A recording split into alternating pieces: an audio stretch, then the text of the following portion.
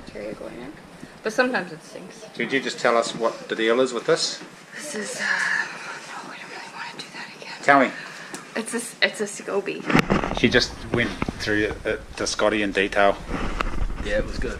Yeah, but I can't repeat it because I don't know. No. I'm making kombucha.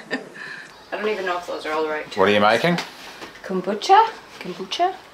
The SCOBY here looks like a big gross mushroom. What's a SCOBY? You have to tell us what this is the mushroom thing. It's the big SCOBY thing. The SCOBY thing, or what does the SCOBY thing do? It's called a symbiotic colony something yeast organism. So that the SCOBY's... Yeah, it's the mushroom, and it eats the caffeine and the tea and the sugar. That's what you put in here. And then turns it into like this fizzy probiotic. So then, this is only the second time I've done it. We get this. We're going to take the SCOBY and strain all the crap out of it out. And then bottle it with some different flavors in those bottles that are airtight. Rhubarb, and then rhubarb, and then ginger in that one. I don't know. The berries one we've done before are good, but I haven't tried those ones yet.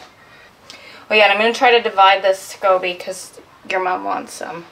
And apparently you can split it off, so I guess you just pick it up. And it looks really gross. And this one has air bubbles in it. I don't know what the hell that's all about.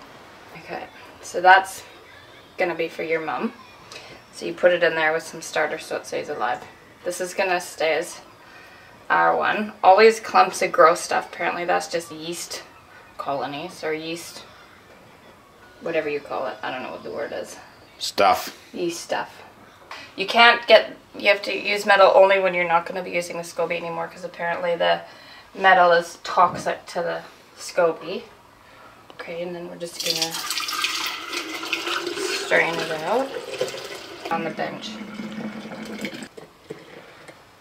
Okay, apparently, and then you want to keep an inch, a little bit more than that, at the top.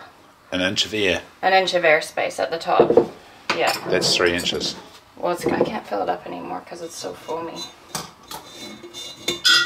Okay, and then we'll do it again. And that's it. And then we'll fill the bottles up. Now, and then you want to, I didn't do it yet because I got to leave the house, but you want to brew your tea with sugar for the next batch. I should have done that earlier.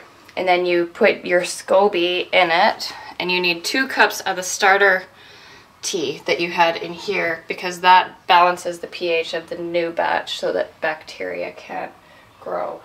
And it tastes so good, and it's so good for you, and the kids love it. Like, they think that they're having a treat when they drink it. Suckers. Suckers. It's health food.